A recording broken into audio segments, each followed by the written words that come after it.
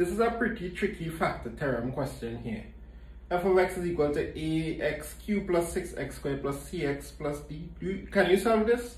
If f of negative r is equal to 0 and f of s is equal to 0, then f of x equal to 0 can be expressed as x.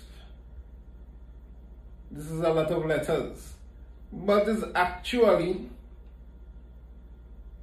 a really simple question, you know. But look at letters in this question a lot. Now, if f of negative r is equal to 0, we could reverse engineer that using the factor theorem and say that x plus x, because you need to do the additive inverse, remember, plus r is a factor.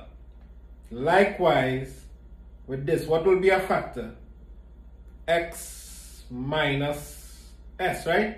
Because remember, if this is a factor, you could substitute the additive inverse of that and you would get 0 when you substitute it into the polynomial.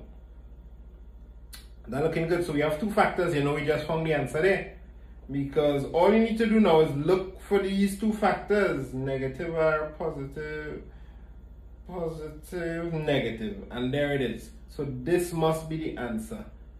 So it's not a question where you actually need to go and factorize everything, because you can't. Just give it a and p and all kind of ridiculous letters and a d here.